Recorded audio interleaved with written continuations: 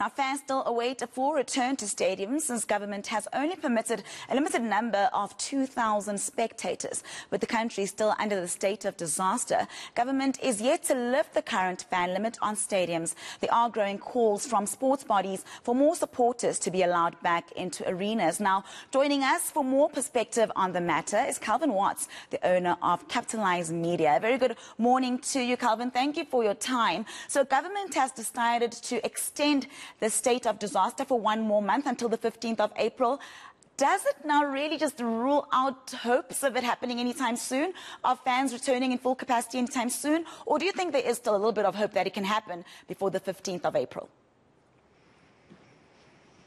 Look, I think certainly from a sports industry perspective, hope is not something we can continue to live on. You know, we need some certainty in the industry. The industry's lived through a very difficult 2-year period, and we really can't go on like this. This is starting to have, you know, almost catastrophic results for the sports industry across the board. And if it doesn't move, I'm not sure the sports industry can see out another month. You know, the problem is as well, we have major events coming up in the next couple of months and into some international events that are 5-6 months away. And if these situations don't change very, very quickly, I'm really very concerned about the future of many sports bodies, both private and sort of public federations going forward. It's a major tragedy. It's really a massive issue. It is a massive issue, and you touched on the finances a little bit. What are the financial implications of, you know, fans not being at the stadiums in full capacity, particularly, as you mentioned, some big events? I mean, we had the Soweto Derby taking place about 2 weekends ago. There's the Pink ODI coming up soon, and many others. This could surely boost the current financial crisis. Absolutely. You know, what we call match day revenues, which is tickets and sweet sales and food and beverage sales and all the things that go around it, are a massive income stream for the sports industry.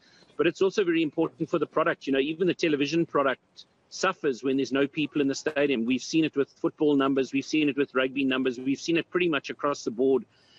From a television audience perspective, is that when there's no people in the stadiums, it takes away a lot of the atmosphere and the excitement around events, and you see the entire industry suffering.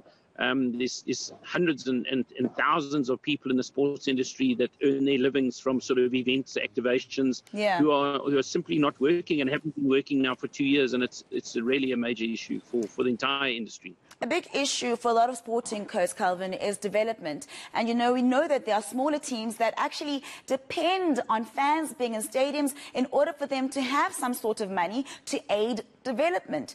Is this something that also government could maybe look into? Well, absolutely. You know, we've already seen it from some of our major federations, and federations that over the years have been very, very big investors in development have cut back dramatically on their development. Cricket, you know, for example, in the cricket world, in rugby, a lot of tournaments and events that have previously taken place aren't getting funded to the extent that they did. So the implications for this are going right from the very top of our national teams right down to, you know, to the grassroots. It's absolutely having an impact. And one thing that you do need to understand is that the foundation of sport in this country is often on our youth and our school sports system. And without them having to have people in the stadiums, certainly over what we call festival season, you know, literally this Thursday, festival season starts in this country and goes till the end of April with festivals, you know, in the major cities and the rural areas in touch all over the country. And they really are financed by having people in the stadiums paying for parking, buying food and beverage, paying small ticket prices. Without that taking place, a lot of these events are not going to be sustainable and in fact might not take place this year again. And many of them were really hoping and waiting and praying for an announcement last night for the sports industry. And I think what's saddest is that there's absolutely nothing coming out of the Minister of Sport in that department. It feels like they've completely abandoned the sports industry in what is now becoming its most direst need. All right, Kelvin, just one more question for you. You've done a lot of research into the sporting industry. What kind of repercussions does this have on athletes? We've heard already a lot of athletes talk about how difficult it was in the bio bubbles. Is it a similar effect on them with empty stadiums? They've said it's like, you know, being in a training session. We all know that having fans there cheering actually boosts a player on the field. Absolutely. You know, I think that, you know, don't be surprised by what you see, not only from our own players, you know, people like Quinton de Kock quitting and things like that. I think a lot of it's got to do with being in these bubbles and these bubble situations. We've seen the Indian cricket team struggle with it.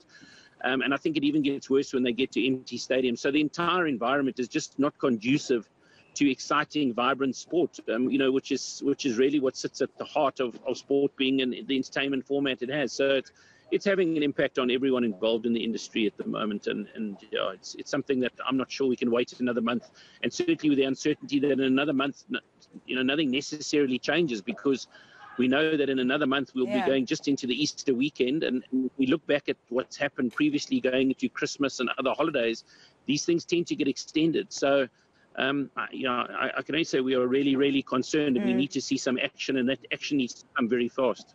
All right, I know I said that was the last question, but I need to squeeze this one in very quickly. What are your thoughts on mandatory vaccinations? We've seen that happening in a couple of sporting codes overseas. What are your thoughts on then having mandatory vaccinations in order for fans to return in full capacity?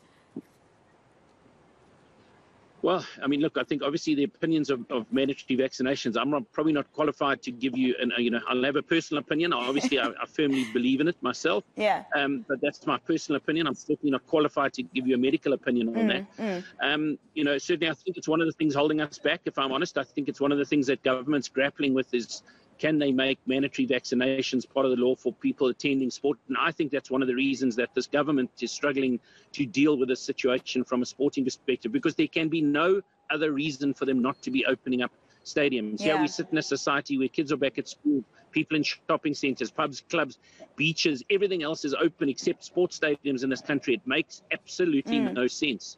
All right, Kelvin, thank you so much for your time. We live in hope. That was Capitalized Media's Kelvin Watts, as fans impatiently wait for a full capacity return to stadiums.